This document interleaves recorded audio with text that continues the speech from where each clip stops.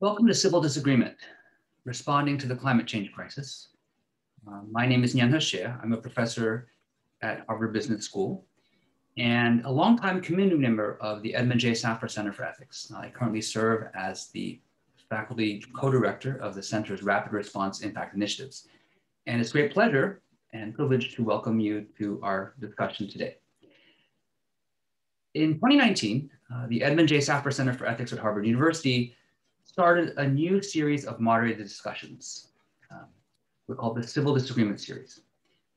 And the idea behind these moderated conversations was to bring together policy and subject experts from different political viewpoints to discuss an urgent current events topic. And the goal was to model thoughtful, reflective engagement on hard issues with the firm belief that we have much to learn from opposing perspectives. Today's entry in the series is Responding to the Climate Change Crisis, and it's sponsored by the Edmund J. Safra Center for Ethics in collaboration with Harvard University's Office of Diversity, Inclusion, and Belonging through their Community Dialogue series, which shares the same aims as ours. And we'll discuss how we, individuals, the US, and humanity should attend to the crisis facing our planet. And the aim of the conversation is to better understand the panelists' different strategies to act on climate change, and also, not just the strategies, but the beliefs and values that animate their positions. In addition, we'd like to extend a special welcome to our Intercollegiate Civil Disagreement Partnership Fellows. These are fellows participating from the California State University in Bakersfield, Harvard University, Santa Fe College in Gainesville, Florida, Stanford University, and St. Philip's College in San Antonio, Texas. The Intercollegiate Civil Disagreement Partnership Program is committed to reducing polarization by training student leaders to facilitate connections among their peers across political differences. And so for the entire academic year, these fellows have been working together across their 5 campuses to practice having hard conversations and learning how to facilitate these discussions. So after the public portion of this event, the Intercollegiate Civil Disagreement Partnership Fellows will be convening small group conversations on climate change for fellow undergraduates.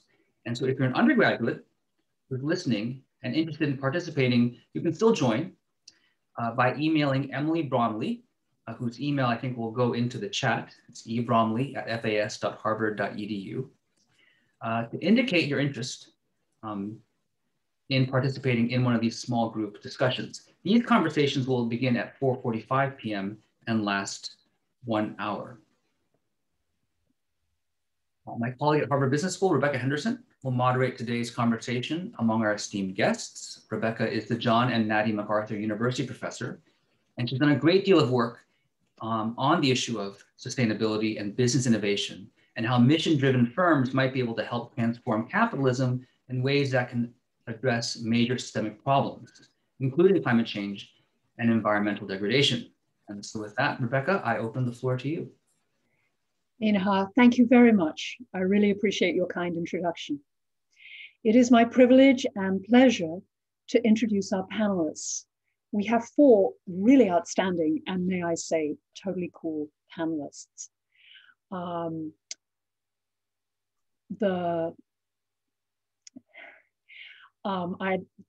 not going to outline their bios in detail. They are all very distinguished. We will chat in a link to their bios on our website.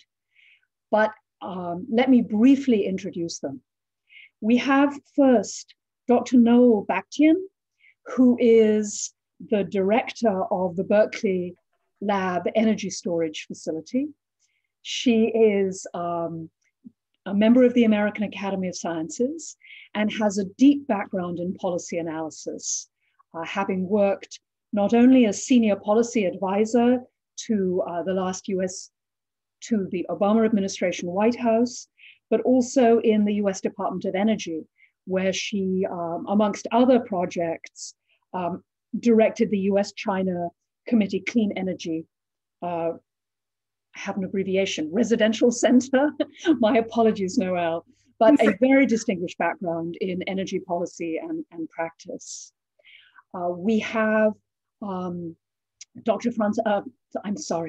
Ambassador Francis Rooney, who was not only ambassador to the Holy See under President Bush, but also represented the 19th District of Florida in 2017 and between 2017 and 2021, when he was Republican co-chair of the Climate Solutions Caucus and one of 2 Republicans to introduce a carbon tax bill in the 116th Congress.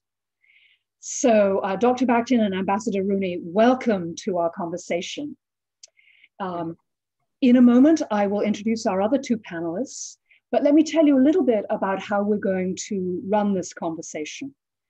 We're going to begin by having 2 people, our discussants, talk to each other. So first, we're going to go with Noël and Francis, and I will try and trigger a rich conversation between them.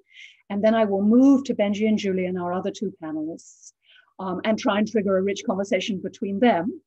And then we will go to the full panel talking to each other. And my hope is that you will have questions for the full panel. So please use the Q&A function, type in your questions, and we will try and introduce them into the conversation. So in a moment, I will kick off the conversation between Noël and Francis. Let me tell you a little bit about our other 2 panelists who are equally distinguished. Benji Backer is an entrepreneur and political activist from Seattle. He is the president and founder of the American Conservation Coalition, which is the country's largest market-based environmental organization dedicated to mobilizing young people around environmental action, but through a more market-based limited government perspective. He serves on a number of boards, and he has been on so many lists of cool people under 30 that I'm not going to list any of them. Just go have a look at his bio. It's very, very cool. Julian Brave NoiseCat is, Julian is pretty amazing. You're a journalist, you do policy, you do research, you do art, you do activism, you do advocacy. Julian is the Vice President of Policy and Strategy with Data for Progress, which is a think tank. He's the Narrative Change Director at the Natural History Museum, an artist and activist collection. And he's a fellow at the Type Media Center, the NDN Collective, and the Center for Humans and Nature. And he writes regular columns for 2 major publications. So I'm wondering when you sleep, Julian. That is a pretty amazing list. So our thanks to all our panelists. We really appreciate your being here. Ambassador Rooney, Francis, could I ask you to go first? Sure. Could you please tell us a little bit about what you think the real solutions to climate change are? If you were in charge, you have the magic wand, what would you do? Yeah, if you posit that the ultimate bugaboo is CO2 in the atmosphere that has caused a lot of downstream effects, and you agree that those downstream effects relate to CO2 in the atmosphere, then you got to go back to a few really pretty simple measures. I mean, I think the carbon tax is to talk about. It's market-centric. It doesn't require hiring any bureaucrats or a new government agency like what they have in Europe. And you let the market solve it for you, and it'll hasten the demise of coal. Coal's going away anyway, so why pollute the atmosphere for the next 10 years when we can just go ahead and take it off the table? And if you combine the carbon tax with incentives to deploy the best carbon sequestration and capture technologies, then you can take natural gas from being 7 times as clean as coal to being maybe, Benji probably knows exactly, 12 to 15 times. And those technologies are there. We just have to stimulate people to use them. The majors are more than glad to use them, but we got to get it where all the energy industry uses them. And it's always the little companies that don't want to do what the big companies are willing to do. That's why the majors have come out for carbon tax right away.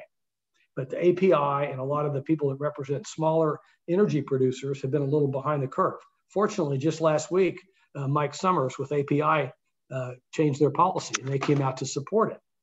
You know, I'm involved with the Alliance for Market Solutions, which is over 100 Fortune 500 CEOs who are all behind the carbon tax. It's the best way to take a lot of carbon out of the system and use And then, okay, one of the negatives about the carbon tax is... Francis, before you go on, could you just take 30 seconds for those who aren't as deep in this conversation as we are? Like, what is a carbon tax? Okay, and what a carbon tax would do is it imposes a tax on carbon. So the more carbon-centric your product is, the more tax you pay. So coal is going to pay 7 to 8 times as much per cubic foot, square inch, whatever measurement you deploy, than natural gas will. Gasoline or oil would pay a little more than natural gas as well.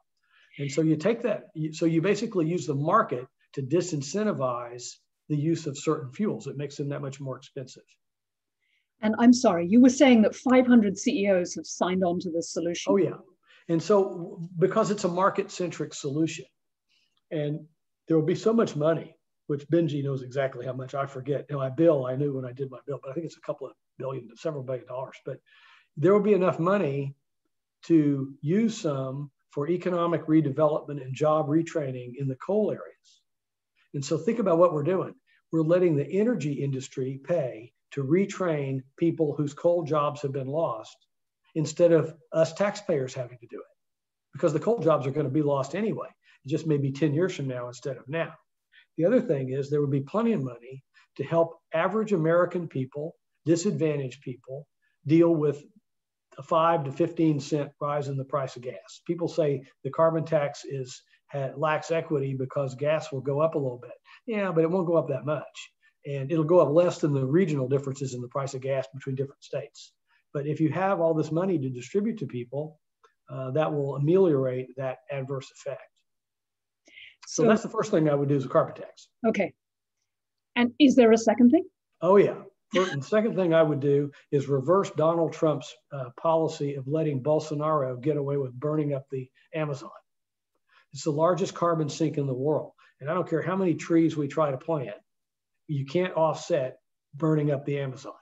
And the radical, and many of you probably know the radical impacts of that better than I do as scientists and professionals, but and I've been all through the Amazon, the impact of turning the Amazon into just a clay field is terrible for what it would do to rainfall and the carbon sink. And hopefully that Secretary Blinken, and I know President Biden feels differently about it, are going to take a harder line with Brazil on that, both carrot and sticks. Remember, we tried back with the Brady bonds, back when H.W. Bush was president, and to get them to stop burning up the Amazon. That would be the second thing I would do. The other thing, there's a few smaller things. You know, there's the low sulfur bunkers. Let's leave the smaller things, I think. Okay, those would be the two main things. Okay, that and obviously the move to electric vehicles, fueled by electric power plants, not burning coal. So you sound so passionate and so clear on these points. Could I ask you a little bit about where your passion comes from? And forgive me, but this can't have been like a fabulously popular position in the Republican Party when you introduced the bill. I mean, we know there were only 2 co-sponsors. It didn't pass. Could you talk a little bit about what really gets you up in the morning about these issues? Well, look, I'm a lifelong CEO, used to make database decisions. So when you read the information, there's no other conclusion to come to. The problem we have in the Congress is a lot of members and senators have a skill of getting elected, but they don't necessarily have a skill of relying on data to make decisions. And so when you read the IPCC, you read the executive branch study, you read all the different things that Brookings and AEI, a conservative thing, everybody's published about these issues, you've got to come to the conclusion that we have a real problem with CO2 in the atmosphere. And if you're going to be based on data, you got to do that. And so my goal with Republican leadership was to show them those figures and show them the polling of what people think in America, what young people think. Even right down here in this district I represented, which is R+16, that's super conservative. 70% of the people polled said we think climate change is a serious problem and we need the government to help fix it. Wow. So our Republican ideologues who aren't used to making data-based decisions to protect their company or the military to protect their bases, you know, the military is all in for this climate change stuff because they have a job to do, protect us. But these ideologues don't have to protect anybody, but all they got to do is talk. And so we have to go around them to the people and continue to push the people to be hard on them when they won't take reasonable measures to deal with this. Thank you very much. Noël, could you tell us a little bit about what your number one and number two go-to solutions for climate change might be? Absolutely. Thanks, Rebecca. First, I just want to say I'm so thrilled to be here. Thank you for the invitation. And I, as always, have to start with my ever-present disclaimers. The first being that the views here are my own, and I'm not speaking as a representative of the National Lab or Department of Energy. And second, that my opinions are my opinions now. And if I'm doing this right and I'm learning and listening to a diversity of opinions, my opinions will change in the future. Like Francis mentioned, if we're starting with the common understanding on climate change that I think I'm paraphrasing Catherine Cahill, that climate change is real, it's us, and it's now. There's really three major areas of action that I think I would say we need to focus on. One is the long-term bedrock. I would say we absolutely need to keep a focus on funding for basic and applied science research and development in this country. The US is actually one of the few major economies whose public investments in R&D have declined as a percentage of GDP in the last 25 years. And these are really long-term investments that lead to knowledge, discovery, innovation. We have the computers today, internet today, modern medicine today, because of federal R&D dollars and investments in science. So to give a more specific example on the energy topic, the lithium ion battery industry has really taken off, and tech prices have dropped to a point where we're seeing a revolution in the transportation sector. In fact, you've probably seen in the news how Ford, GM, BMW are all making recent commitments on electric vehicles, which is really exciting. But guess where all that tech started? It started in a science lab run by Professor Charles Tobias in the 1950s at Lawrence Berkeley National Lab, where he basically invented lithium-ion electrochemistry. And we still have brilliant researchers at the lab that are carrying on that legacy, creating new battery materials for the future, literally atom by atom, using artificial intelligence and machine learning to create new battery paradigms for our future. So my first point is that funding for basic and applied science can't flag. In fact, I think it needs to grow in areas to support climate change mitigation. Second one is temporally, it's the now. We need to be deploying. We need to be deploying now. The technologies exist. Wind, solar, and others have been doing really great, but we haven't deployed enough.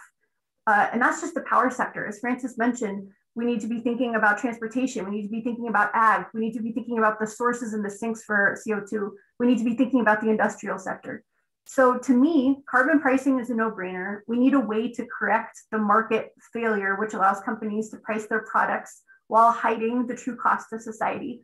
And Rebecca, you're one of my favorite experts in this space, but just to explain to folks who might be new to this, there's kind of two different outcomes, negative outcomes here as far as hidden costs. One is there's hundreds of thousands of deaths from pollution from these kinds of plants, and that has a huge effect on those people and their families and our healthcare system. But there's also this devastating long-term effect of climate change, droughts, wildfires, storms, and it's companies that are making decisions based on profit. That's the way our market works. Something that stuck with me a long time ago was, I think it comes from an indigenous framework, a Native American framework that says the decisions you make today, you need to be thinking about the impact those will have on the next 7 generations. And I think that's really important. And I think that's where carbon pricing comes in to help us do some of that. And then the third I just wanted to throw out there, I'm not an expert in this, but I feel strongly that communication and education of the public needs to be a big piece of this. We've all seen during COVID what happens when the public isn't coming along with the science and the decisions that are being rolled out, and that can have a huge impact. So for energy and climate in particular, here's an example. We have this technology. If we're rolling it out, it's still incumbent on the customer to be buying the electric vehicle, to be turning off their lights, to be buying the efficient appliances, et cetera. So I feel like we all need to be working together globally to be working more on communication and educating the public. Fantastic. So I'm hearing violent agreement around the idea of a carbon price, which is not so great if you're moderating, a discussion. But let me try for a little bit of controversy here. So Francis, my guess is, and I don't want to speak for Julian and Benji, but certainly I'm on the record as being all up for a carbon price, so for a carbon tax. But let me push you just a little bit. as Noël said, arguably we need significantly increased funding for fundamental research. And she didn't say this, but she kind of hinted that maybe sometimes she might say, and we can't wait for a tax to do its job. There are some things we should simply get going. And we need some big government. And, you know, yes, I'm all for the carbon tax, but I think we need these other policies as well. How would you react? Well, I would agree with that in large part. I mean, I definitely think there's as Noël said, there's a strong history of successful government research, both at DARPA and the different labs that have brought us to places we would not be, like the internet and a lot of other things. So we shouldn't be cutting all that back. I mean, that's one of the saddest things about what's happening in the country is things like research and infrastructure have cut back while we don't seem to be able to pay for anything else. And with that said, when you get into the research of the next generation of lithium-ion batteries, bringing the cost down for electric cars where the market can make that preference based on the market, which will happen if the costs come down enough, then we're really starting to hit a real sweet spot with conversion to electric vehicles. Same like the technologies of sequestration and capture. The more we can do that and turn natural gas into a safer fuel, because, and I know a lot of environmental people disagree with this, but we're going to have natural gas for quite a while. There's just not enough solar and wind and tidal movement, et cetera, to get us to the finish line, especially with growing energy needs to fuel electric vehicles and technology. But that doesn't mean it can't be the cleanest natural gas we can get as we move to develop more solar, wind, tidal movement, and things like that. So that might be an area of disagreement, but maybe not. So Francis, I'm interested because when you say we're going to need gas around for a long time, my belief is that there is enough, well, not deployed yet, solar and wind, but the way I see natural gas is kind of as a bridge to get us to the 100% clean energy future. So is that the way you were? I agree with that. Oh, I just don't agree that I don't agree that you could say, okay, hard stop on carbon in 20 years or something. I think we have to deploy all the research and the things you're talking about to move towards that goal and agree on the goal. I hear you. I would say though, that something we need to keep in mind at the same time is the time that we have to actually manage the temperature rise. Because I'm not a biologist, I'm not a ecologist, but the oceans are heating up, and I think it's already too late. We're already locked in with some of the ocean heating. That's going to have huge effects on weather and all these other things. So as long as we could talk about that for a long time. It's the consequences are clearly there, and I think I read something. Maybe I'm wrong. Maybe one of y'all can correct me, but that even if we do all the possible things we know about, we'll barely be able to meet the Paris goals. My impression is that that's just based on current technology right now with no new policies or anything, is my understanding. By the way, maybe another wedge issue for us, Francis, to help Rebecca out is thinking about industry, government and industry's role in all this. And the way I've heard it, but I'd love to hear from you, is that there might be drastic differences in understanding of where the transition point should be from, government, okay, does basic research and things industry doesn't want to do. But what I've been feeling more and more, especially as I'm standing up the center at Berkeley Lab, is that we need to be bridging the gap more between government and industry so we can actually be doing the handoff more successfully instead of trying to be very careful about, oh, that's industry space, they're going to pick up on it. So I was wondering if you could comment on your feelings on that. Yeah, I think to be a little optimistic about it, and we certainly need all the optimism we can come up with in this dire situation, is that you're seeing a bit of a convergence with things like all these CEOs want to talk about sequestration and lower carbon and more energy, more electric energy and carbon tax, et cetera. That's a convergence with the government, but the government's still got to set the goalposts, and the government's got to make the playing field such that the least scrupulous competitor has to play ball with the good competitors, and that's a real problem for me. And that was a real problem in the last 4 years. I had that argument with Wheeler at the EPA, where he said in a hearing, he said to me, "My job is not to protect the major oil companies who are for a carbon tax. My job is to protect the little guys." I said, "No, your job is to defend the big oil companies who want to do the right thing and make the little guys do it too." I like that. So I have a wedge issue. Let me just try this out, okay? I'm not sure I believe it, but let me try it out on both of you. So I love a tax on carbon, but most people don't. It's super hard to get them passed. In France, they had to reverse it. In Australia, they had to reverse it. Even in British Columbia, where they sort of like the carbon tax, or in California, there's huge debate about whether it's at the level that will actually drive change. And some of the projections say you have to put a tax really quite high. So I think we should have a carbon tax, but let me just try this out on both of you. I kind of like the infrastructure bill that the Biden administration has advanced. You know, massive spending to deploy some of these technologies, drive them down the learning curve, really get things kick-started. We have so little time. So just for fun, let me try out on both of you. I want a massive public spending program as well. How do you feel? Well, first of all, on the carbon tax, it needs to be up around $50.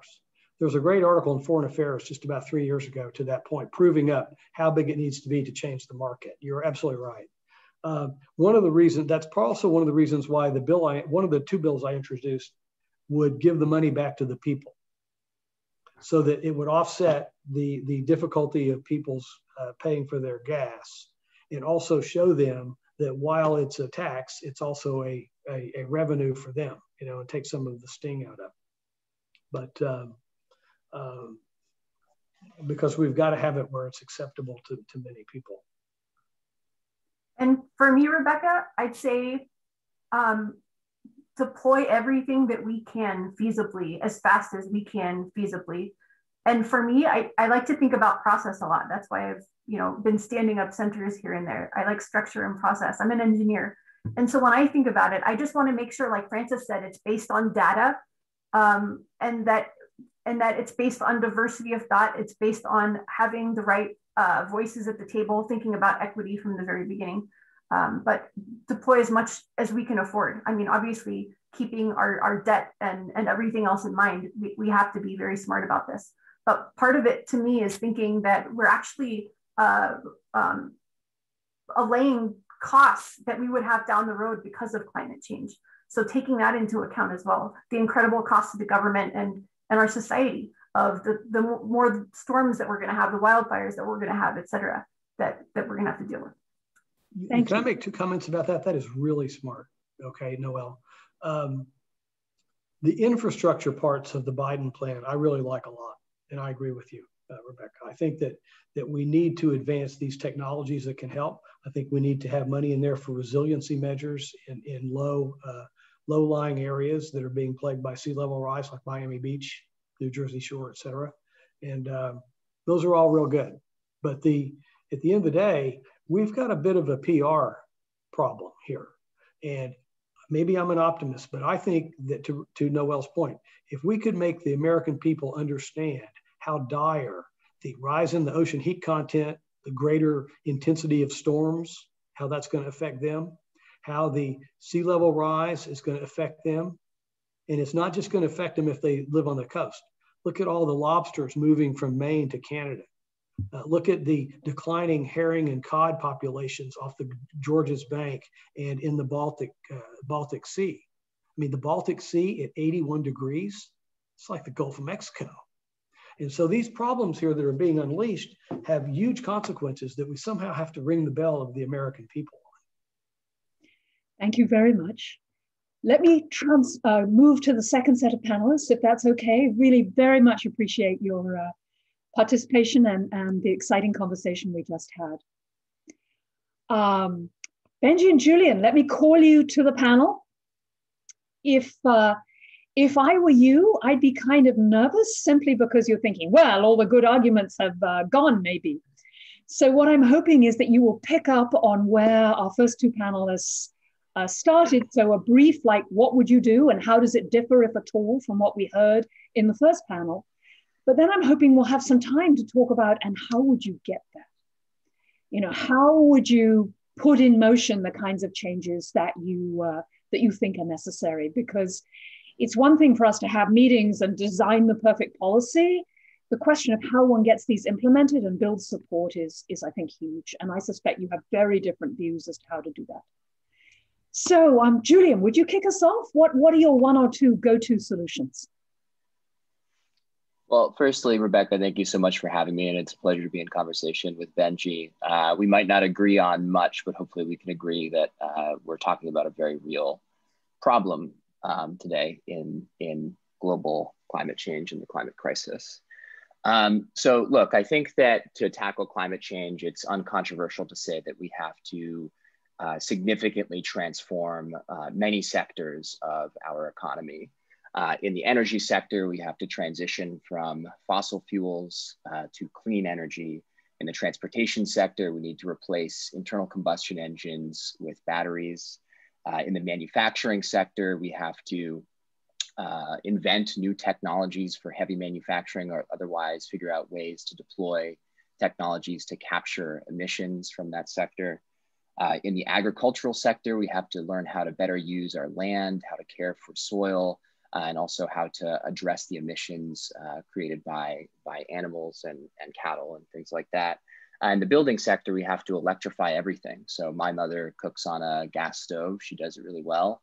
But in the future, she's going to have to learn how to make a mean pie with an electric stove. And I think that it's worth beginning by acknowledging that free market capitalism is a very powerful engine of change. In saying that, I'm agreeing with folks like Karl Marx. Marx acknowledged the power of capitalism to transform society and the world. Yet over the last 40 years, we have lived through a period of uniquely unbridled capitalism, not just here in the United States, but in much of the world. It's been a period of restrained government spending and intervention into the economy, a period of deregulation, and a period of very low taxes, particularly on corporations and the wealthy.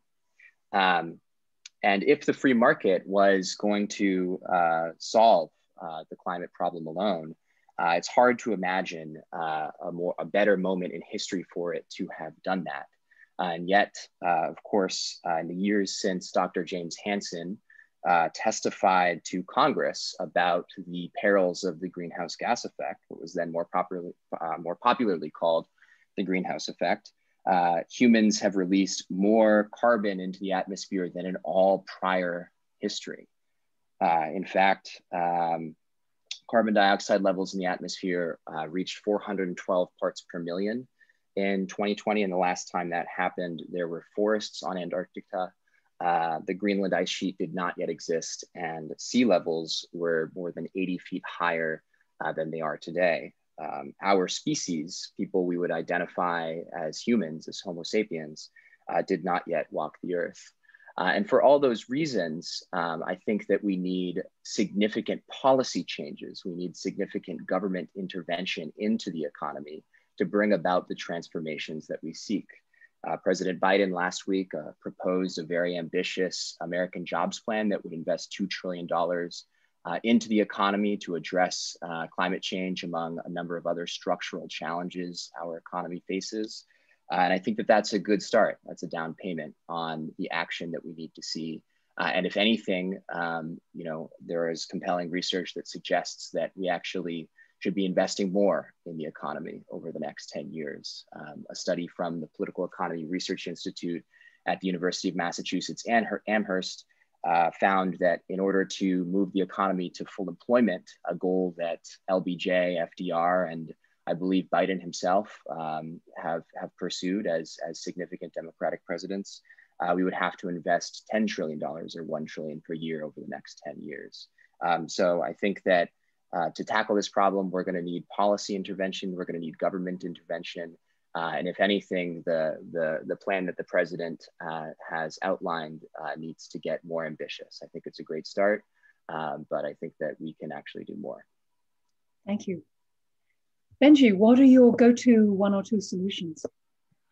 Well, first of all, like everyone else has said, thank you so much for having me here. It's an absolute honor, and I think really speaks to the opportunity that we have on climate change to reach across ideological lines to find some common sense solutions. I had the opportunity to testify a couple of years ago at Congress with Greta Thunberg and two other left of center activists, and I was the right of center activist. And ever since then, it's been a pleasure to participate in many cross ideological panels that have really showcased what the power is of this conversation, unlike other ones where we can come to that same common ground that Julian so eloquently described, where we are knowing the urgency of this crisis, that humans do play a huge role, and that we only have so much time to solve what is the current globe's biggest problem. So what are the one or two go-to solutions? So I'll take a very probably a fairly controversial answer here and say I don't have one or two go-to solutions, because I don't think that we should be focusing on one or two solutions to solve this crisis. I think we should be focusing on a whole set and swath of solutions. To Julian's point, the infrastructure plan is just the beginning of what we need to do in this country to solve climate change. And really what it comes down to is, I think in this climate conversation, we've been too focused on the one or two solutions. We've been too focused on the Green New Deal or the carbon tax or whatever it is, cap and trade. And we've been aiming for that. And that's been the goal. But along the way of having those policies as the goal, we've completely missed opportunities to start taking steps in the right direction.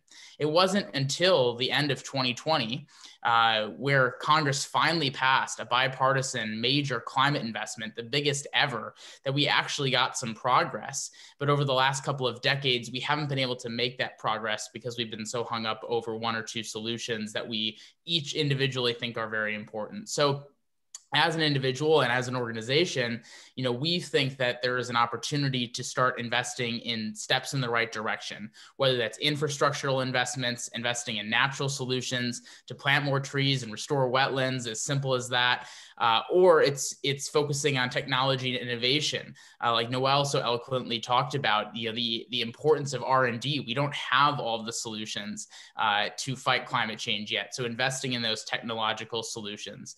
So it's a mixture of, I think, a lot of steps in the right direction that I think we need to tackle. Last Congress, there were over 15 bipartisan climate bills.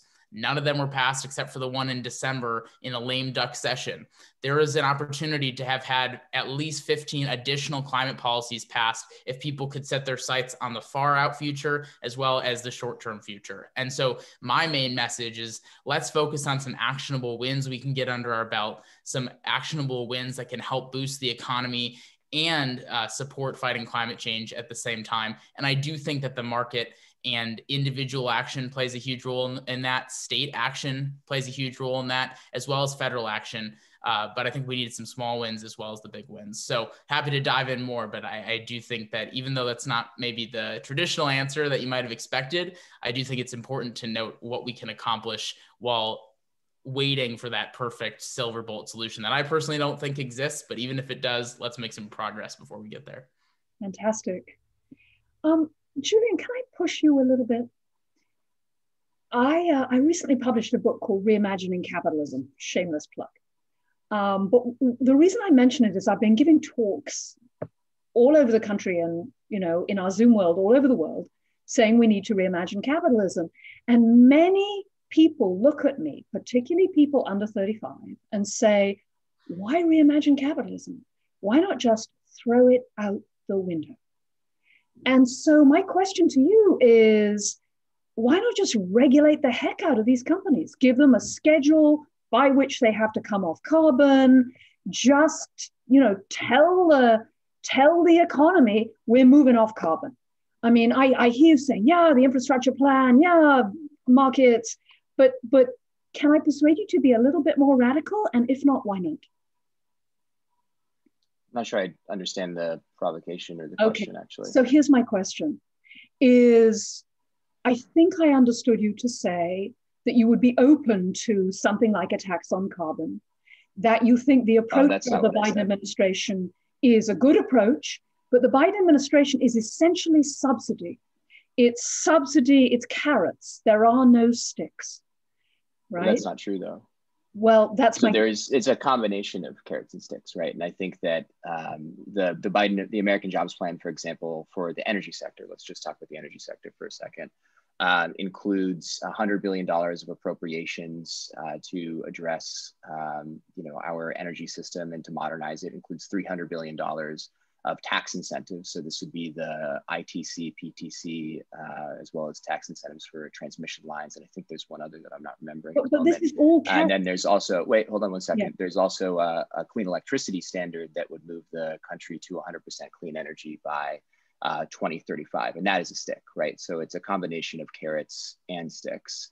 And a clean electricity standard, you brought up the question of carbon taxes, is not a carbon tax. It's a performance standard that would require every utility in the country to source all of its energy from clean sources on a schedule, this one being determined that we should be sourcing 100% of our energy from clean or net zero emission sources in 2035. So it's a combination of carrots and sticks to both incentivize the development of clean energy and clean industry, as well as the sticks to move us off of fossil fuels and dirty energy and to wring emissions out of the system. And I apologize that I had overlooked the clean energy standard. Could I persuade you to take a position to say that then we should be setting standards across a multitude of industries, construction, infrastructure, transportation, that those kinds of standards might be much more effective than a market mechanism? I think you may have misheard what I was saying. I was saying that we should be using mechanisms to incentivize clean markets and clean energy in the market as much as possible. So I think investments and incentives are really important. But I am part of I'm on the board of a group called Evergreen Action, which has been very much in favor of a standards, investment, and justice oriented approach to this problem. So that's why I'm asking you this question. Yeah. So I think we need stimulative policies, but we also certainly need performance standards. And I think in the energy and electricity sector, I think that it's really important that we get that clean electricity standard. There's similarly going to be a push for standards in the transportation sector, particularly with vehicles, et cetera. And I would also agree that we need them for buildings and all sorts of other things there. So there's actually I don't think we have a disagreement here. Okay, well, I was wondering, I actually wanted to pull out that no, you think that's appropriate, because now I want to ask Benji, how do you feel about that? How do you feel about a significant step up in the regulation of many of these sectors? I mean, we could have talked about agriculture. As Julian said, we need to transform agriculture. I think there's definitely an argument for let's do it through regulation. Benji. I'm incredibly weary of that approach, and I think there's two parts of that I would like to hammer on. And the first is I had the opportunity to travel the country this past fall to tour 34 different states in an electric car and see what the different climate change, different climate change ideas were happening in those communities. And the reality that I saw from low-income communities to affluent areas to urban areas to rural areas was that each area is dealing with this in a completely different way. And to completely rely on a federal regulation mandate program all the time is incredibly damaging to those local communities, because those local communities have different energy sources. They have different landscapes. They have different ways of living lives, and they have different cultures. And to pretend that the government can just regulate our way out of this problem here in the United States, let alone the world, I think is incredibly flawed. We need solutions that work for everyone, not just what sounds good in Washington, D.C. And, as a young person, I think that approach has been tried for 20 years, and we haven't made a lot of substantial progress on climate change. The reality is we need to have the entire globe bought into this crisis. We need every single state in the United States to be bought into this crisis, and we need every single locality in those states to be bought into this crisis. And so to rely on mandates only and really significantly ramp those up, I think is foolish. Now, is there a role for regulation and mandates in this conversation? Absolutely. But to mandate that everyone get on board with this exact specific objective by this specific date is completely, delaying opportunity because you're not going to get buy-in from those communities. Those policies aren't going to be able to be passed nor implemented. And there are certain parts of the country. I grew up in Wisconsin and I live in Seattle now. Seattle's almost completely powered by hydro, but a lot of the communities that are pushing for this 100%, clean by X date are not even wanting hydro. So they would even have to overhaul the entire economy, energy economy, just to make the state be powered. And that's not realistic in the time frame that they're talking about. Now, if you open up energy sources to natural gas, understanding that natural gas is going to be a part of at least the near-term future, like Ambassador Rooney was talking about, or nuclear energy or hydropower, then I think you have a more realistic conversation. But still, I think it dilutes the importance of the buy-in of these local communities. And then secondarily, I do believe that we should reimagine capitalism. I agree with you that we should reimagine capitalism because I think capitalism is the most powerful way to change things quickly. Of course, capitalism is part of the reason that we are where we are, and I completely understand that. But those capitalist tendencies are a reason why I'm able to talk to you over Zoom today, and we're able to have this conversation, and that's very cool. But let's use capitalism for a greener future, for a cleaner future. As a consumer, I have a voice with my dollars. As a voter, I have a voice with my vote. And let's use not only the political power, but the economic power of being an individual in this economy to have a good balance between what the government can do and what the economy can do. But if you allow companies to innovate and you allow consumers and the staff of those companies to make those decisions, you yield good results. Now, the last thing I'll mention here is that the top 10 most economically free countries in the world have some of the best track records for reducing emissions over the past decade.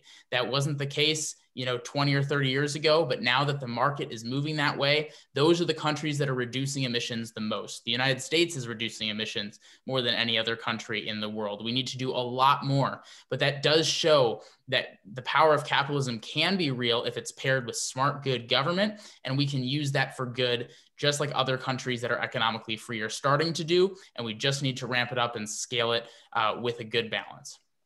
Julian, would you care to respond? Yeah, I mean, I think that the central problem that we face is that there are certainly some young conservatives who believe that climate change is real and want to take a sort of more towards the free market end, but a mixed sort of economy approach to tackle climate change. The problem is that their party doesn't listen to them or care about what they think.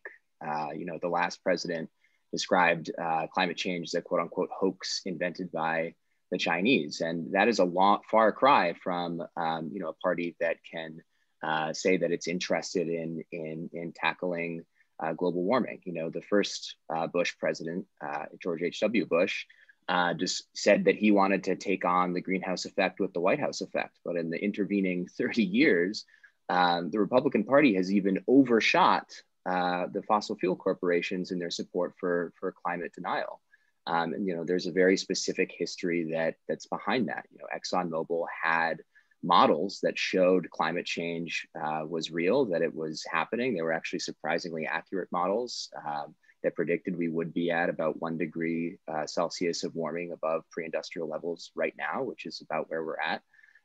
And they even used those models to raise the drilling rigs on their sort of ocean drilling operations, by a number of meters to predict sea level rise. And they then, took that knowledge and they went and financed a very concerted campaign and effort to deny and sort of stir up controversy around the notion that climate change was real. And unfortunately, the Republican Party does not tend to listen to sort of conservative activists who believe in and want to see action on climate change. It tends to still be dominated by a belief that climate change is not real. In fact, actually just 2 days ago, a Gallup poll showed that 88% of Democrats say that climate change is real and is caused by human activities, and just 32% of Republicans say the same.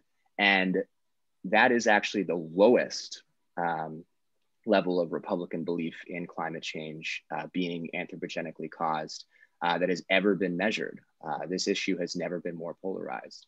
And so I think the problem is that, like, not that there aren't good people like Benji out there who, you know, want to see their party, the Republican Party, take action on this issue. It's just that the party is not listening to those people.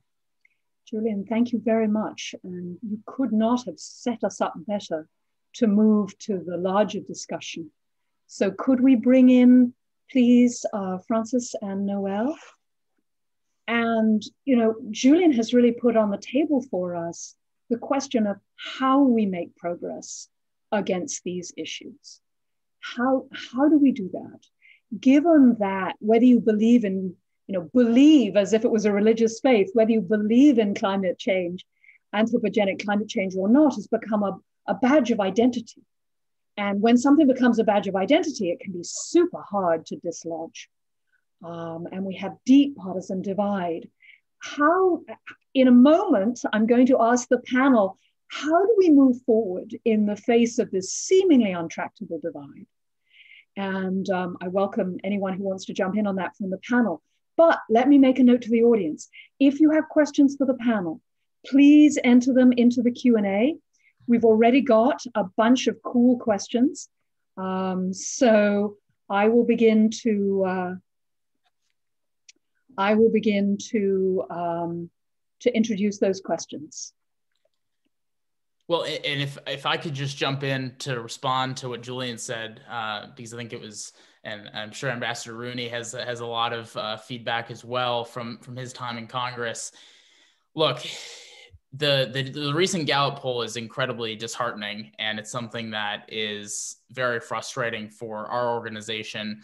But there is a generational divide, and you made that clear in your comments, Julian. I mean, over 90% of young conservatives that we've polled, as well as polls from Gallup and others, show that climate change is an important issue for them and that they want their leaders to take it seriously. But I also think there's just an incredible partisan divide in this country where when Republicans think of climate change, they think of liberals and liberal solutions. And there was a study back in 2014 that showed that 36% of Republicans believed in climate change. But when they were presented with a market-minded solution, that jumped to 70%. It almost doubled. So the point is, a lot of conservatives are not believing in climate change because they feel like the solutions don't fit within their value set. So how do we get past that? How do we get so that elected officials actually listen to people like Ambassador Rooney and myself?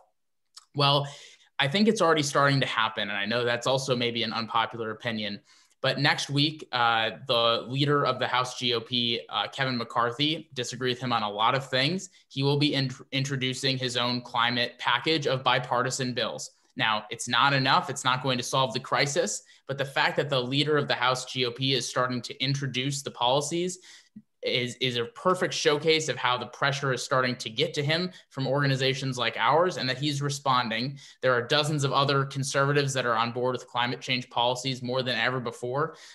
You know, Ambassador Rooney and I share a lot of mutual friends. We have a lot of incredible allies in the House and the Senate that are starting to lean more into this. It's nowhere near where it needs to be. But the biggest failure of this conversation would be that this is going to be a liberal-only issue. We will not solve it by just having liberals at the table. We will not solve it by waiting every flip-flopping 4 years until the right president is elected or the right House and the Senate is in control. We need more conservatives standing up than ever before, but we need to make it apparent to them that it can fit within their values, that it will matter to their local communities, and that fighting climate change can actually be a positive thing if we look at it the right way and we have their voice in this conversation. So I definitely agree with you. The frustration is real. That's why my activism exists. That's why Ambassador Rooney's on this call as well. We're two of the few, but there will be more of us, and there have to be more of us. Yeah, if I might make a point or two, of course, if you have time. I mean, yeah, Julian, I've got the tire tracks across my back, having fought the fight you're talking about with conservatives, and it's very difficult to argue with someone who doesn't have to be accountable for what they say or do. And that's where we get into this ideology versus facts. And we're fighting a battle to convince people about the facts so that they can bring pressure on the people that just want to deal with an ideology. That's your hoaxers, et cetera, et cetera.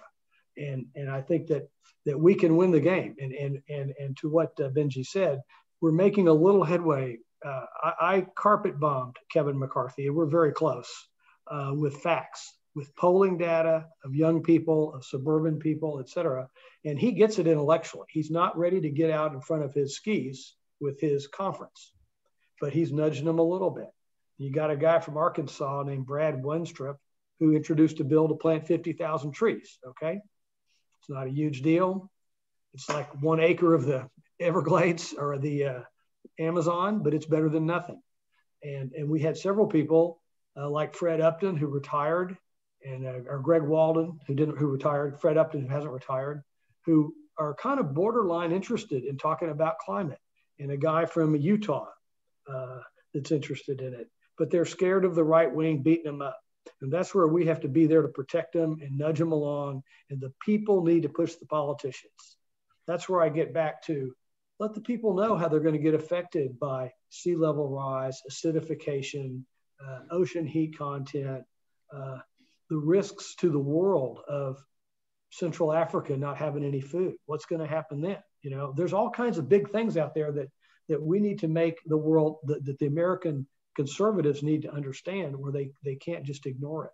So I'm a Harvard professor, and I really resonate with what you're saying, Francis and Benji. But you know, many people say, wait, climate change, the science isn't fixed. We have a question in the Q&A. You know, how come you guys went right to assuming that climate change is real and that it's going to have bad effects? May I ask those on the panelists who care to chip in, you know, what do you say when you are faced with someone who says, you know, look, guys, you've just drunk far too much Kool-Aid? Noël, picture of the Himalayas. You've never been able to see the Himalayas, and back last summer you could. Noël, would you feel comfortable jumping in on this? Sure, absolutely.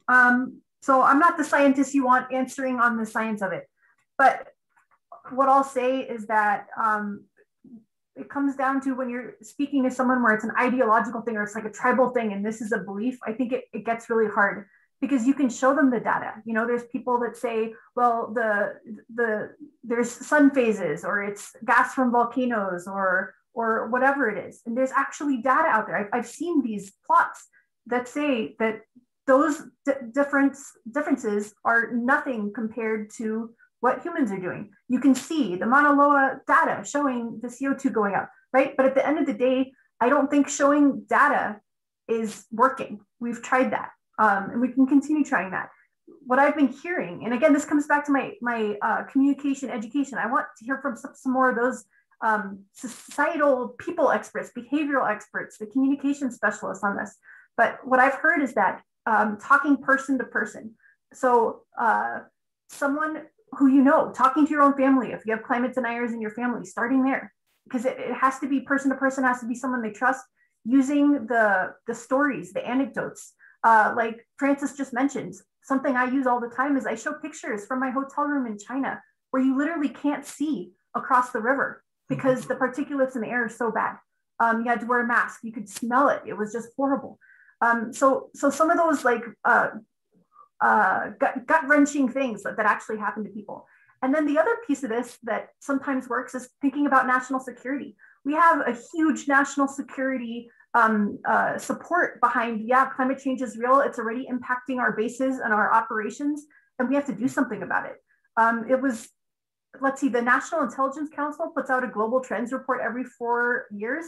And I think it just came out again, and it just spotlighted climate change as one of the, thank you, Francis.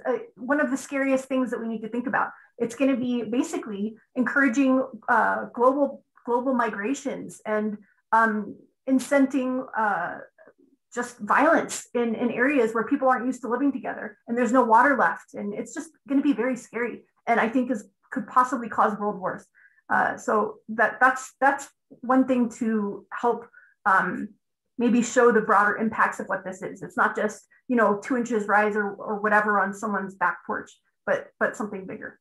Thank you. Yeah, I think all these people should watch the movie Interstellar. Okay, we'll chat. We'll make sure it's on the website. Thank you. I mean, for what it's worth, I get this question a lot from business people, and I say two things. I say, My best understanding is that the scientific consensus is very strong. The research has been peer reviewed. When I talk to my colleagues on the other side of the river, they show me the science and I find it very convincing. But suppose you don't. How much are you willing to gamble that the scientists are wrong? If we just think of it as a risk calculation, I mean, maybe you're not completely convinced by the science. Maybe it's only 50-50 that something is happening, maybe only a 25% chance that the very negative kinds of consequences that are in that report that came out just yesterday are going to happen. That's a big number. I mean, 25% odds of seriously destabilizing the world's economy. Might you not want to pay attention to it? So I use a risk framing, but I think this is an issue we're all grappling with. Can I ask another question? And this is from Siran Hayes. And Kiran, forgive me if I'm mispronouncing your name. They say the agency of government closest to people is local government. And now I'm paraphrasing. We've been talking about federal government, even global government. Does local government have an important role to play here? And if so, what is it? Can I make a comment on that? Of course.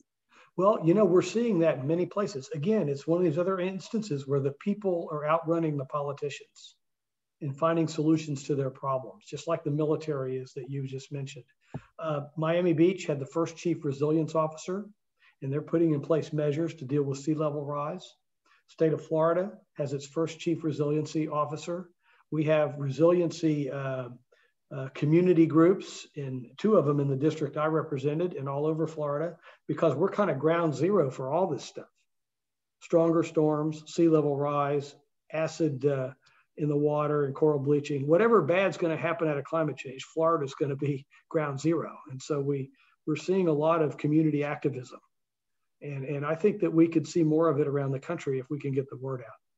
Yeah, I absolutely agree. And I think going back to that road trip I took, I think one of the things that was very apparent was that local action can happen a lot quicker. And, we all know here that this is a global problem, that this is something that needs substantial change, societal change, cultural changes, so many different economic changes.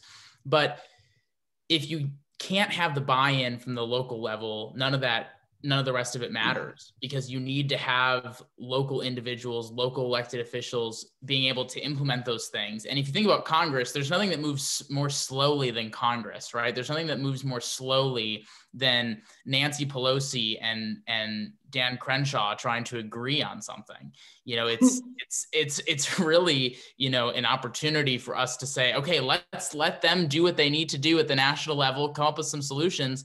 But at the same time, let's make sure that at the local level, we're implementing things as well, because also local areas understand their environment better than anyone else. They know what energy sources are realistic. They know what different programs are realistic in terms of those natural solutions that I was alluding to earlier.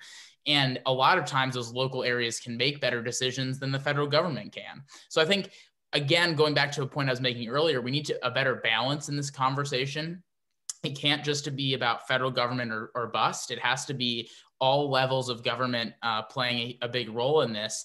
And as climate activists and as people who care, the best way to get more people to buy in, people who are skeptical, is to have more local opportunities for action, because it makes it more at home and it allows people to be involved, and it can happen much more quickly. Julian, what's your take on the conversation?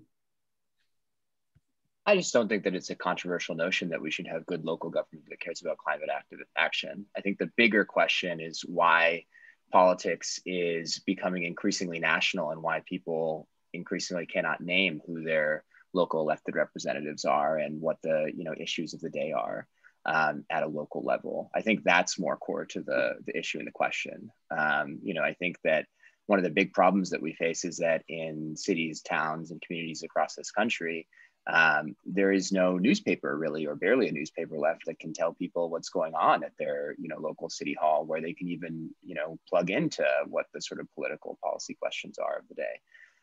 And, of course, I don't think anybody would disagree with the notion that we also need local and state and tribal governments taking action on climate change. I think that that's not a controversial idea or statement. And, certainly it's not a federal versus only state and local question. I think that that's like kind of a straw man debate.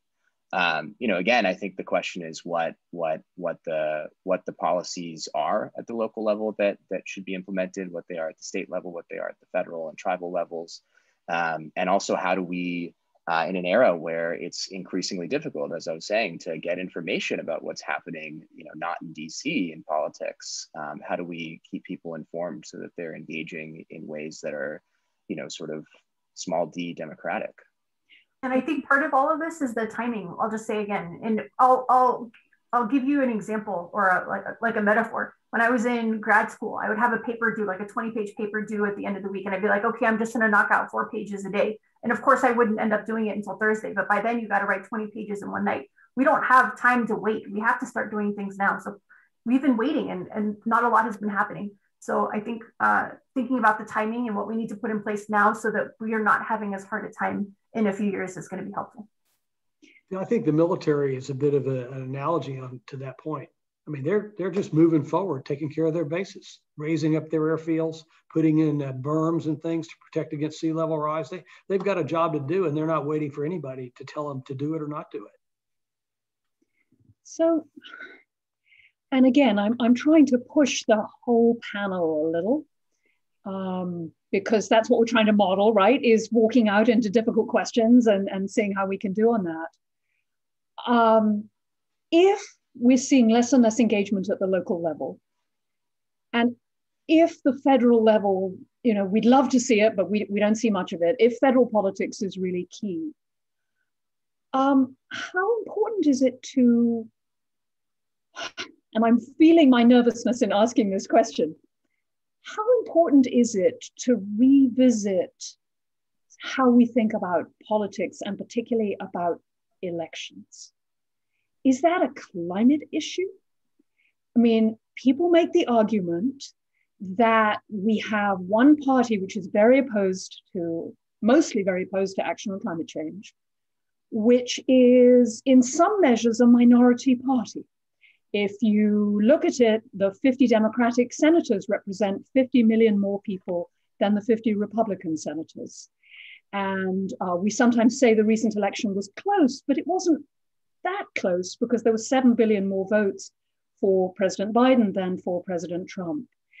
And so is the move to sort of really focus on our elections and to make sure that everybody's included, is that an important part of this solution? Or is that really let me make a comment about that, having had my neck in the noose for 4 or 5 years. I think you make a very interesting point. And unfortunately, so much of the energy about election activity right now is going into these kind of how much early voting do you get, how many drop boxes, et cetera. And there's reasonable people can differ about all that. I don't think very many people would differ about the goal of make sure everybody gets to vote. But if I could be czar long enough to do the carbon tax and deal with Brazil, just have about 5 more minutes as czar, I would redistrict all of Congress to make sure that we return to nonpartisan districts, R+2, D+2. If you go back and look, under as late as Bill Clinton's second term, 25% of the Congress were considered highly partisan districts. Now it's over 80. So the election doesn't matter. It's only the primaries, and that's not right. And that creates that sclerosis that you're talking about. So if we could fix that, we'd go a long way towards having a real contest of ideas. And the other thing I would do is I would go for term limits and make sure that there's plenty of turnover. And the founders never intended a political class, and I don't think it's really serving us so well right now, of either party, quite frankly. So I'm going to. The third thing I would do, if I could say one more thing, I would put the fairness doctrine back in. Roger Ailes got Reagan to take the fairness doctrine out. I would put the fairness doctrine in that when one party makes a political position, they have to give the other side. Those 3 things would help a lot, I think. Okay. You're a hard man to disagree with, Ambassador Rooney. Yeah. Let me try something else that I think might, Noël, forgive me. Do you want to jump in? Oh, I was just going to mention, when you first mentioned that, my first thought went to when I was working in government, I finally fully realized the importance of balance of powers. And so we don't want to get rid of that. We want to make sure there's checks and balances, there's that going on. And of course that makes things harder, but that maintains our democracy. At the same time, when there's a national security issue or like COVID is going on right now, are we really polling the public to say this is what we should do in COVID? No. The government is putting policies in place. That's what they did with the Manhattan Project, et cetera. So term limits, like Francis mentioned, is the balance there. People don't like it. If they're not seeing the results, they're going to vote someone out. But I'm hoping that the leaders would be doing the right thing while they're in power. Super. Let me try something else, which I hope will be controversial and is based on a couple of questions from our audience. The real problem is economic growth. We're consuming too much. What we need to address climate change is restrict consumption. All we think about are things, things, things. Here I'm paraphrasing, and it's all our stuff that is the problem. What we need to do is really focus on consumption. What does the panel think? Well, I'll just throw in that if you look at our basic needs, water, energy, food are the three that come to mind for me. There's a lot embedded just in that. It's not just the iPhones that we're buying, et cetera. That's important too. On top of that, we have population growth. We have the world moving towards higher income, which is fantastic. People are able to afford more, eat more, et cetera. So, I'd want to look at the data, but to me, I don't know if this all goes away if we consume less. And on top of that, we could be thinking about circular economy, recycling things, hopefully that allows us to maintain, the happiness, the fun parts of life, but maintain, global temperatures at a temperature we need it to. Yeah, and I think it's figuring out how to consume more efficiently.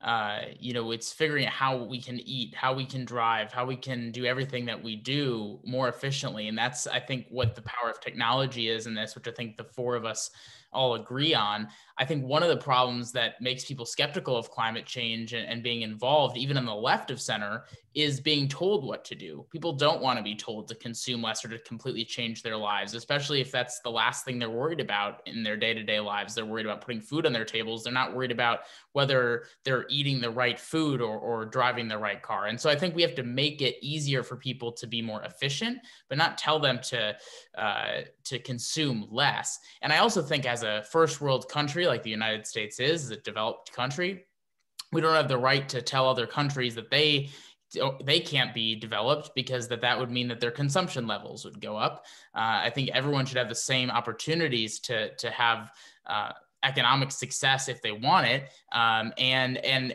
as a person who feels like that has been a privilege, and that growing up in the United States has been a privilege, I think that's something that we should not be imposing on other countries. And I'm not saying that's what the question was asking, but a lot of times that is what it comes down to. So I think twofold. One, we should make sure that we can make consumption more efficient for everyone. And two, how can we make that consumption efficiency true across all cultures and all levels for those in other countries and other places that want to be similar economically? Yeah, wow.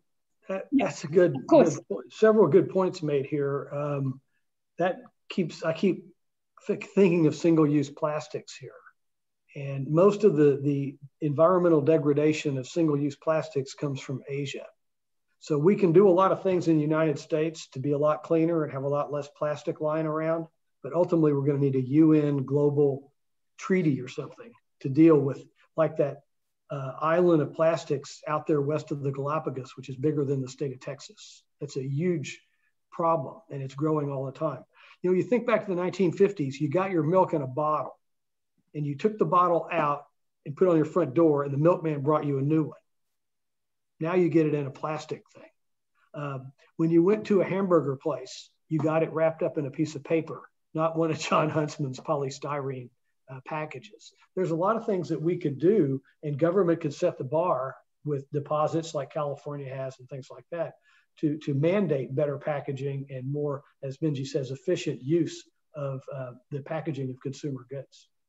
That's so important to remember. Thank you. You and Benji have both set up the next question I want to ask, and this is from Colin. This is from Colin Chen.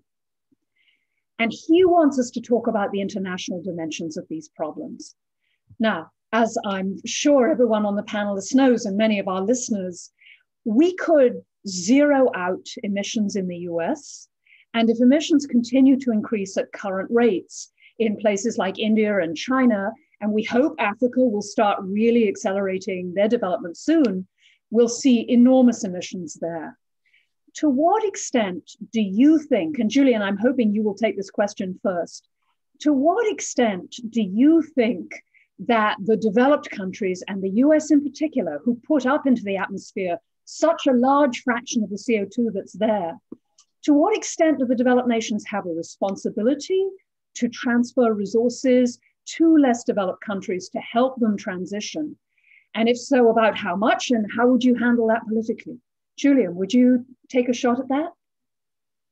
Yeah, so as a progressive, I believe strongly that those who have and who have prospered, need to pay back to society, and in this instance, global society, what they're owed. One of the deepest injustices of climate change is the fact that many of the nations and people who have contributed the least to the problem, think about the Marshall Islands, for example, which is going to cease to exist this century, are some of the most heavily impacted. And I think that that's true domestically for communities that have borne the brunt of fossil fuel capitalism.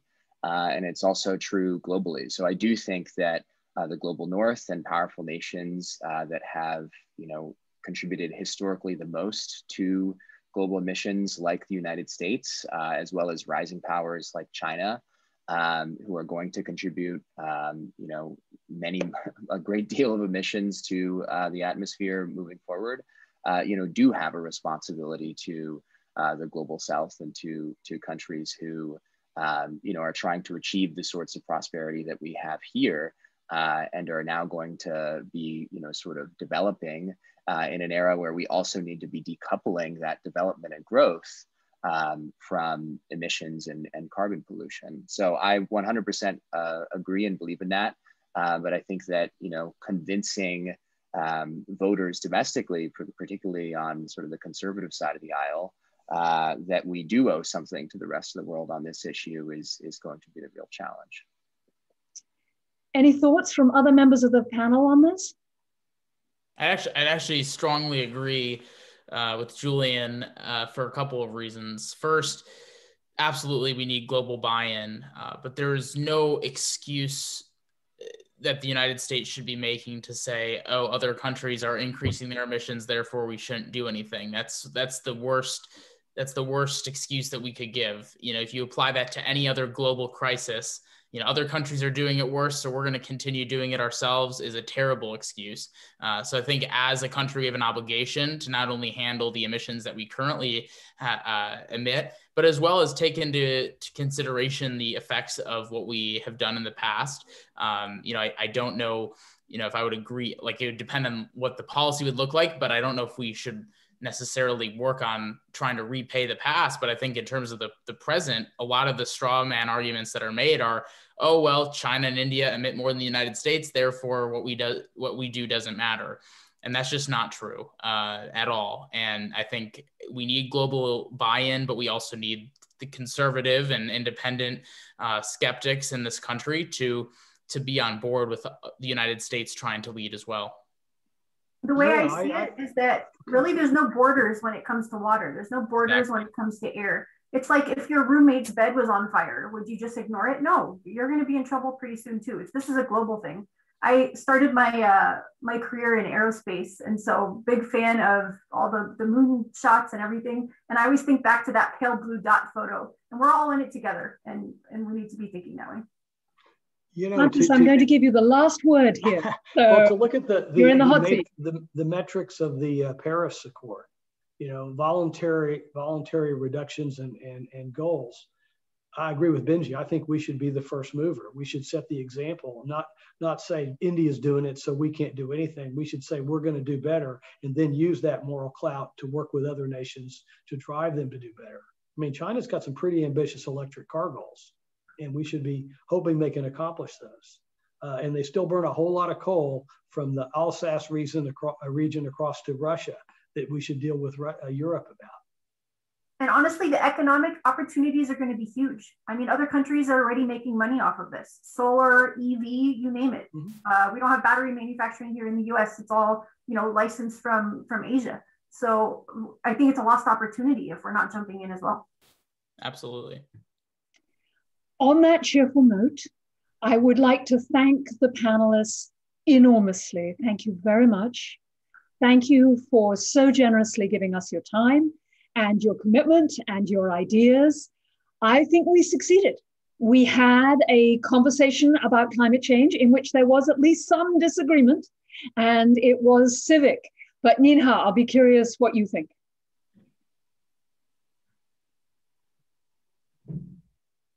Great. First of all, thank you again, Francis, Noël, Benji, and Julian, and Rebecca for moderating that discussion. And I think what I take away from hearing the conversation is how difficult it is to separate for people, I guess what people are calling sort of fact or fact-based arguments and values and ideology, right? And I think that's the part that I think makes this in some sense a very difficult conversation. And so as we go forward, one thing I hope that comes out of this discussion is to help be more explicit about those two. I think that for me is sort of what I hear in the discussion. Clearly there was actually not as much disagreement among many of you with regards to the issues, but if we think about the broader spectrum within which this conversation is happening, that really seems to be at the heart of the issue, and how to address that strikes me as a big challenge. And going forward, I really I'm grateful for all of you to help sort of show us how to do that. There are still positions open if you are an undergraduate interested in joining and continuing this conversation and peer-led conversation among your peers on this issue. And if you'd like to do so, I think Emily has put into the chatter email, and you should email her to register for that conversation. Because this issue of thinking about facts and values is clearly not just part of the climate change debate, but it's part of all of many, many other difficult debates. And so thank you again to our panelists and to Rebecca for helping us to sort of work through that in the context of the issue of how to address climate change. And I hope that for all the the attendees listening, this will be an important inspiration for you to think about how to have these conversations with your peers going forward, not just on the issue of climate change, right, but also many of the other controversial issues that we face today that are challenging for all of us. So please join me in thanking our panelists and Rebecca, and thank you very much for this wonderful event. Thank you. Thank you.